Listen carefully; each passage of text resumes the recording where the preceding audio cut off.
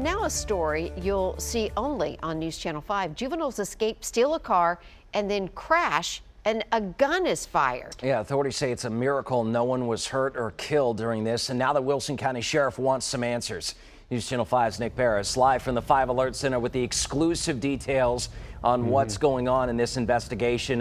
Nick, I know you have some security video that shows what went down here. It's pretty shocking to see. Yeah, Ben and Amy, the video is jarring, and this is a developing story still this morning. I've learned that 4 juveniles had escaped Saturday night from the Rosswood Youth Academy, that in Nashville, stole a car, and then led a chase on I-40 that led to a wreck 10 miles later on Beckwith Road in Mount Juliet. Take a look now and listen.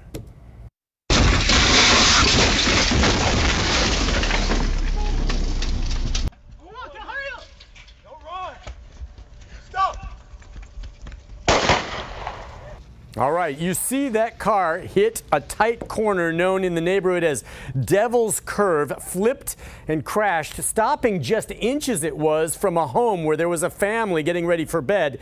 Then the 4 teens, they got out of the vehicle and run, and then as you heard there, someone right there yelled, "Don't run, stop," and then fired a gunshot. All right, no one was hit. Amazingly, no one hurt in the crash, and it's not clear where that round that was fired actually ended up. You can imagine the family in that home was very scared and upset. That video coming from the home. Sheriff Robert Bryan, I've talked to him, tells me that he's still gathering details, but he does not believe that law enforcement in this case was involved in the chase.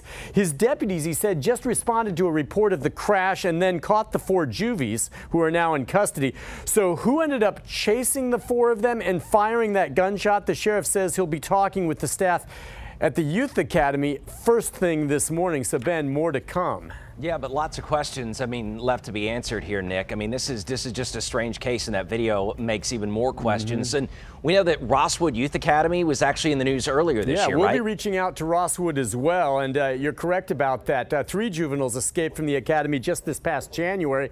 Took a couple of days before they got them back in custody, and apparently that was not the first time they've had issues like this.